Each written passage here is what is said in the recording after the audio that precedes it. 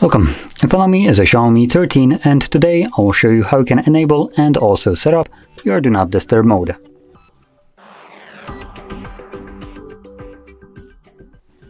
Now to get started, simply pull down your notifications and then on one of the pages you'll find Do Not Disturb mode. Now it is shortened in here as DND. So once you see this icon, moon icon with a DND under it, that's our Do Not Disturb mode.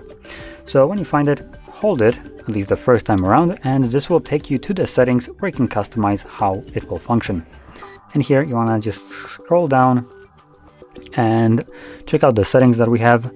So where is it?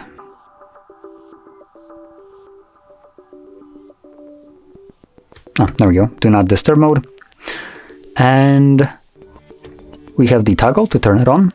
When the device is select, that means that even if it's enabled and you select this one, it will only function when you lock the device and not when you're using it.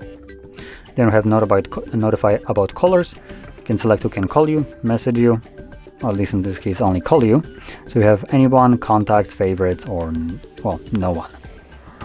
Select whichever one you want.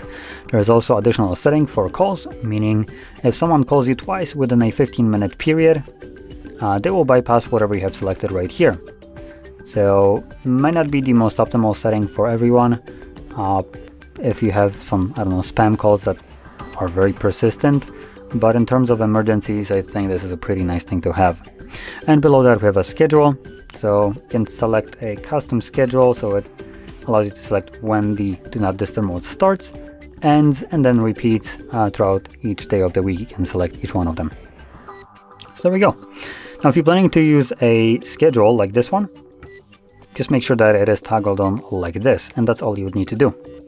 But for everybody else who wants to use it manually, all you would do is find the toggle, tap on it, and it is now running.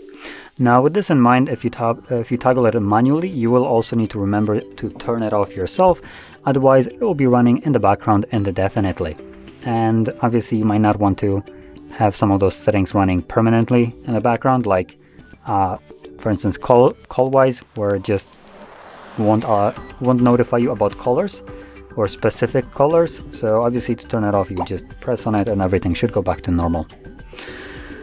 Now with this being said, if you found this video helpful, don't forget to hit like, subscribe, and thanks for watching.